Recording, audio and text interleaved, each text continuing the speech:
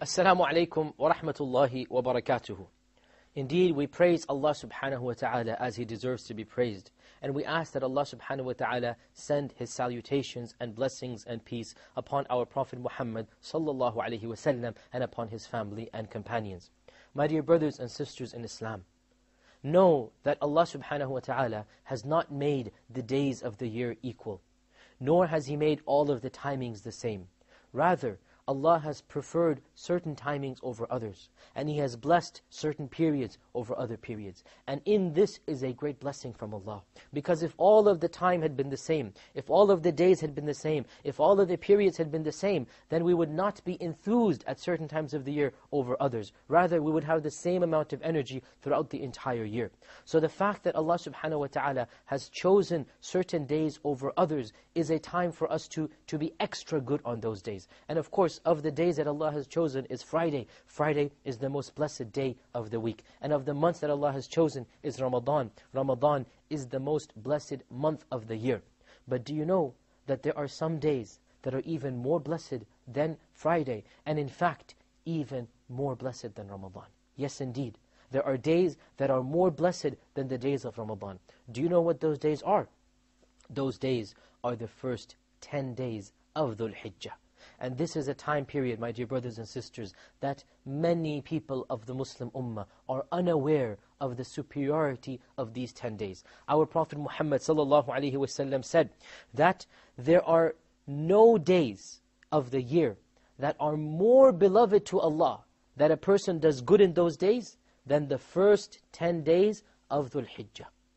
A man said, O Messenger of Allah, even jihad, Allah does not like jihad even more than He likes these doing good deeds in these 10 days. And the Prophet ﷺ said, even jihad, except if a man leaves with all of his property and all of his belongings and money and life, and he dies a martyr in the battle, that is the only thing that is more beloved than a person who is practicing and praying and being a good Muslim for these 10 days. So these 10 days are the most blessed days of the year. In another hadith, the Prophet ﷺ said, there are not any days of the year that are holier than these 10 days of Dhul Hijjah. Therefore, increase in doing good deeds to Allah, and increase in saying Allahu Akbar, and saying Alhamdulillah, and saying La ilaha illallah. So increase in doing your dhikr of Allah subhanahu wa ta'ala. My dear brothers and sisters in Islam, these 10 days are the holiest days of the year. And Allah swears by these days in the Qur'an when Allah says, وَالْفَجْرِ وَلَيَالٍ عَشْرٍ. Allah swears by Fajr and then the 10 nights or the 10 days. And scholars of Islam have said, the 10 nights that Allah swears on are these nights or the days of Dhul Hijjah. Now somebody might ask, which is more holy or blessed? The days of Dhul Hijjah or the days of Ramadan? And the response is that the day timings of Dhul Hijjah, the first 10, are actually more blessed than the day timings of Ramadan. But the last 10 nights of Ramadan are more blessed than the first 10 nights of Dhul Hijjah. Hence, the 10 days and nights of Ramadan and Dhul Hijjah, and when we say Ramadan, we mean the last 10. When we say Dhul Hijjah, we mean the first 10. They are all blessed, day and night. They are all holy. They are all blessed. But the nights of Ramadan are holier than the nights of Dhul Hijjah. And the days of Dhul Hijjah are more blessed than the days of Ramadan. So we should increase our good deeds in these days. What are some of the good deeds that we can do in these days? Well, the first good deed that we can do is Hajj and Umrah. Hajj can only be done during these days, right? These are the days of Hajj. These are the days of Hajj, when the Hujjaj all congregate on the 7th, 8th, the 9th, the 10th, the 11th, the 12th, the Mina, Muzdalifah, Arafat. These are the days of Hajj. And before them, people come to do Umrah. And so, this is the best deed that we can do. The Prophet ﷺ said, when you do an Umrah, and then you follow it up with an Umrah, the two Umrahs cancel out all of the evil done in between.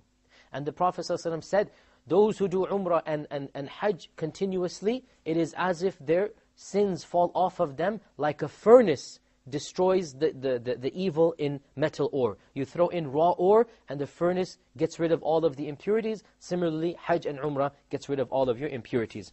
The second good deed that we can do is to fast in these days. And fasting is a very blessed thing to do in any time of the year, but especially in this time of the year. Because the Prophet ﷺ said, fasting on the day of Arafat will be credited with Allah subhanahu wa ta'ala for forgiving one's sins of the previous year and the following year.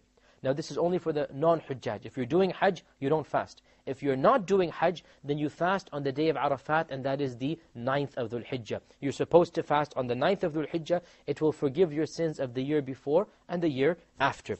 The third thing that we can do is extra dhikr, takbir, saying Allahu Akbar, and saying La ilaha illallah, and saying Alhamdulillah. And in fact, the Sahaba would be so eager to say these things that they would say them out loud, even in the marketplaces, and especially after the prayers, and especially after the prayers for 3 days after Eid. After every single prayer, we should raise our voice out loud, and we should praise Allah subhanahu wa ta'ala. But many Muslims forget even the 10 days before Eid, where we should praise Allah, the first 10 days of the Hijjah. And this praise is an unconditional praise, meaning that we don't praise at congregated times, we don't praise together, we just praise whenever we want to praise Allah subhanahu wa ta'ala. And in fact, some of the scholars, as we said, would praise Allah in the marketplace, praise Allah wherever they're walking out loud during these 10 days. Another thing that we can do is to repent to Allah subhanahu wa ta'ala from our sins. Again, repentance is something that we should do all the time, but especially in these 10 days, we should repent to Allah. And remember that a true repentance means you feel guilty, you want to give up the sins, you leave the sins that you're doing, you seek Allah's forgiveness, and you turn over and you leave and you become a better person. Another thing that we can do, the fifth thing that we can do, is to do extra voluntary deeds of prayer and charity and reading Qur'an. So these are things that we should do again throughout the year, but during this time, even more so, we should do them. Extra prayer and extra Qur'an and extra dhikr. And especially the tahajjud prayer would be a very blessed thing to do in these 10 days. Another blessed act that we can do, which is encouraged specifically within these 10 days, is to sacrifice an animal for the sake of Allah and give some of the meat to the poor. We may use some of it and we may give some of it to family and friends. And this is called the udhiyah, or the sacrifice. Now, the udhiyah, some of the scholars say it is obligatory if you can afford it, and others say it is recommended. Either way, why should you deprive yourself of this blessing? You rather, every single Muslim who is capable of affording an animal should try his or her best to sacrifice an animal for the sake of Allah and distribute the meat to the poor. And one animal suffices a family. And if you want a larger animal such as a camel or a cow, you may get together 7 families and then do that. The Prophet ﷺ said that whoever makes a sacrifice, then Allah subhanahu wa ta'ala will forgive the amount of sins on the hair of the animal. The amount of sins will be forgiven for you. And the Prophet ﷺ would make a sacrifice every single year at this time. The sacrifice should be made after the 10th day of Dhul Hijjah, meaning after Salatul Eid. It may be made on the 10th or 11th or 12th or 13th. Any of these days, the sacrifice may be made. Now, a point of caution.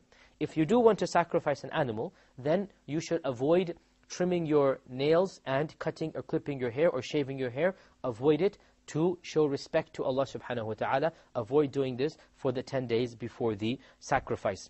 The 9th thing that you should do is that you should pray the Eid prayer. And the Eid prayer is obligatory. It is not just sunnah. It is obligatory on every single Muslim, male or female. Every single Muslim should and must go to the Eid prayer. Therefore, if you are living in a culture that does not allow you to take off for, generally speaking, try your best to get off on the day of Eid. And if you're living in an Islamic land, then alhamdulillah, Eid prayer is a public holiday. So an Eid prayer is a mandatory thing that is required upon all Muslims on the 10th of Dhul Hijjah. And the final thing that you should do is that you should appreciate the blessings of Allah and come close to Him during these 10 days through each and every deed that you can do. Intentions and actions and thoughts and prayer and forgiveness. In other words, appreciate the blessings of Allah upon you and thank Him for what He has given you and seek forgiveness for all that you have fallen short. These are the 10 days of Dhul Hijjah. Take advantage of them and try your best to earn Allah's pleasure through them. وآخر دعوانا أن الحمد لله رب العالمين والسلام عليكم ورحمة الله وبركاته.